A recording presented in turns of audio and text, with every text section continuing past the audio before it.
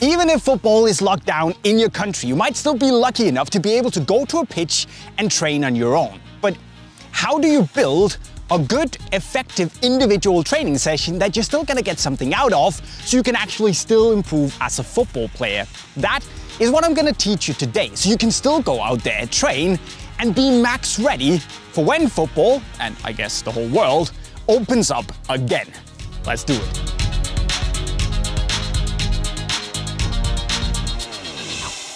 So what we're gonna focus on today is how you build individual training sessions, not little drills and all that stuff, because we've made a ton of videos on all these different drills that you can use to improve your shooting and your touch and your passing. No, instead, I'm gonna give you a blueprint of how you can build your training sessions, and then I'll basically let you guys decide between all the different drills that you can combine and put together based on what you'd like to do. And then I'll also teach you what you need to focus on when you do individual training sessions, such, for instance, making it as match relevant as you possibly can.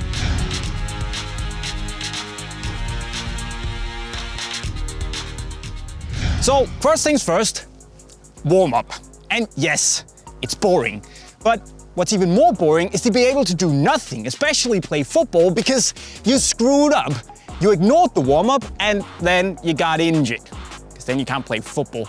You want to avoid that. Guys, I'll be honest, I really don't care how you warm up. Just go out there, make sure you warm up the entire body, get your muscles flexible, stretch out, so your body is ready to do whatever you're gonna do in the training session. So start slow, use some cones, then increase the intensity, and then go and stretch out before you go into the drills. Of course, if you're in good shape, you can use the intense part of the warm-up to do a little bit of fitness or cardio work. But again, I don't care how you do it, just get warm.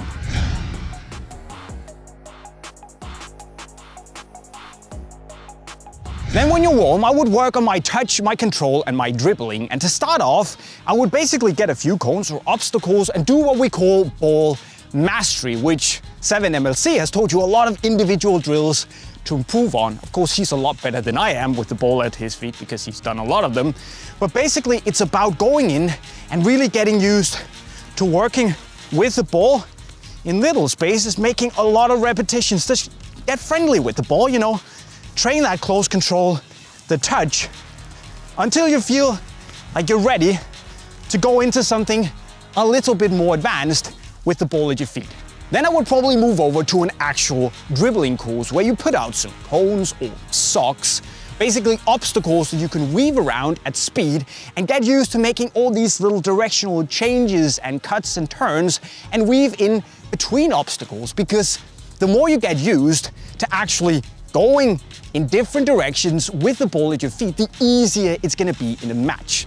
And speaking of matches, the more match relevant you can make this, the better. So maybe start with the ball at the end of the dribbling course and sprint to it from the other side of the course just to get the pulse up and make it a little bit more difficult. Or if you have something you can bounce the ball off, then do that. Get it back, turn, and then go down. You can start the dribbling course here.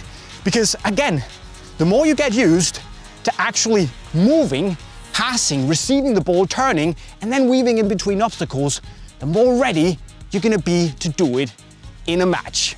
So you make your mind ready. So basically, in order to improve your touch and control, do some ball mastery drills and then a dribbling course, and you can move on.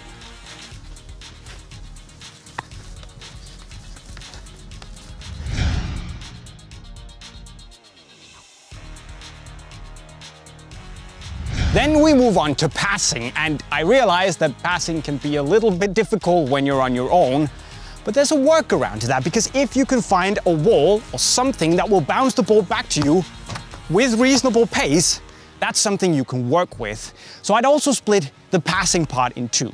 I would go out, up to the wall, basically pass it, receive it, take a directional touch at the end of it, pass it back, directional touch back where you came from, and so forth, until you feel that your passing is on point.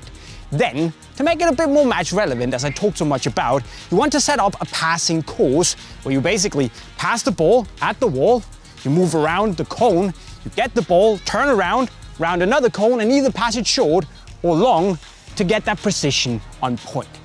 But of course, this is just one of many drills. We've made so many different ones you can choose from. So go in and decide which passing drill you want to do on that specific day. It's all about making it match relevant, guys. Remember that.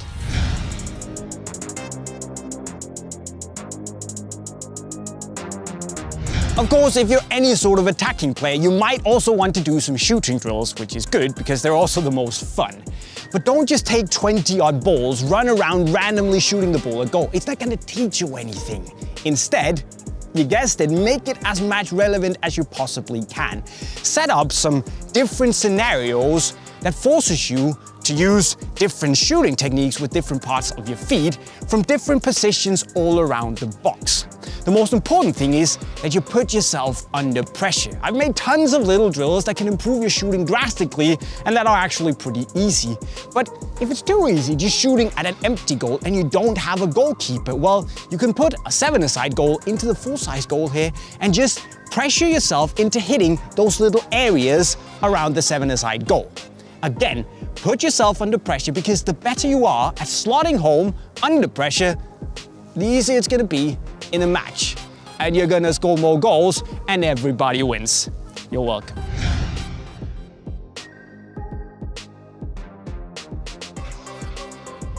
So by now, you've probably gathered that the secret to a good individual training session is to make it as match-like as you possibly can. Train the way you play. So I have 3 things I want to highlight. The first thing is to look around you, orientate yourself before and after you get the ball. And it's really stupid because there's no one around you. You're all alone on the pitch. You only have the cones. But just before you take the ball, just look, where are the cones? Which way can I turn? Where's the empty space? It's gonna be a lot easier. Secondly, when you pass the ball in a match, what do? Well, hopefully you move out of your position into empty space to make yourself available. And you should do the same even when you train on your own. And finally, and this is even more stupid, I need you to communicate because hopefully you also do that in a match. So when you pass the ball to a target, call out a name. It could be Jeff. Oh, yes. Jeff, here's the pass coming to you.